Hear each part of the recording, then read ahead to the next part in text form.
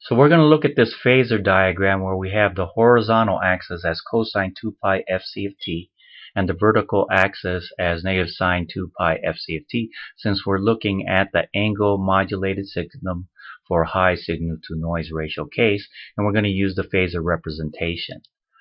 So we note that we have alpha AC with an angle of theta of t based on the previous slide we shown here. Just as a recall, let's just go back. And here we have our amplitude and phase. That's our phasor representation. We're going to do the same thing with E of nt with phi of nt, the angle associated with the noise. Alright?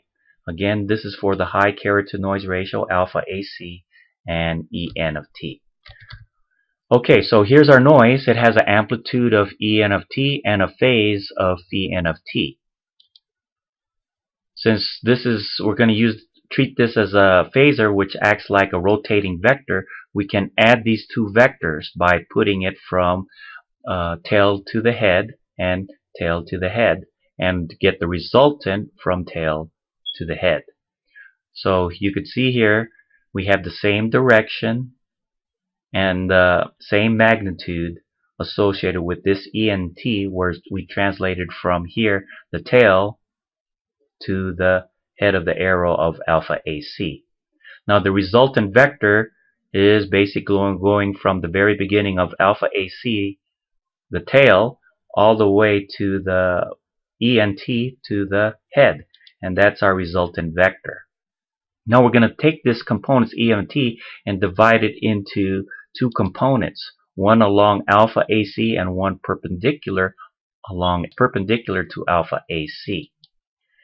Again, here's our resultant, R of t. It has an angle of psi governed by this symbol here. And we note that this angle here is just the difference between phi n of t, the noise, minus the angle of our carrier signal. Okay? And we note that this angle will be the same as this angle here, so we can know what the components along this vector and perpendicular to the alpha AC direction. So this angle is the same as this angle here, and that angle is equal to phi n of t minus theta of t. Using this information, we can figure out the components where En of t is like the hypotenuse, and this component here is the opposite side, so we use the sine. So sine of phi n of t minus the theta multiplied by its hypotenuse, which is the amplitude of En of t.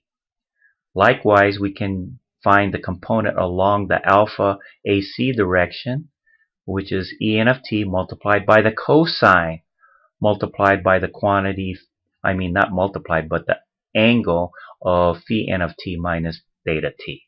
Here, phi of E is the error of the angle introduced by the noise. So here's our actual angle, theta of t, but since it's corrupted by noise, we have this amount of the angle adding it to theta of t, and that's our psi of t of our resultant vector. So we could see that our angle of our resultant vector, psi of t, consists of two parts, signal angle plus the noise angle. We can approximate the resultant vector since alpha AC is a lot larger than E of nt, then this vector R1 of t, our resultant, is essentially going to be very close to alpha AC. So here's this approximation. We have e to the alpha AC multiplied by the amount here along the direction of alpha AC, which is given by En of t cosine of phi n minus theta of t. And so that's our resultant vector, and it's going to rotate again as 2 pi f sub t, the frequency of the carrier, and the angle. So this is our amplitude and phase representation of our resultant vector. And our angle due to phi of t at t is just this angle divided by the resultant, which is our hypotenuse of this component, okay, associated with this angle phi of t. So it's just opposite side, which is en sine of phi minus theta of t, divided by the I'm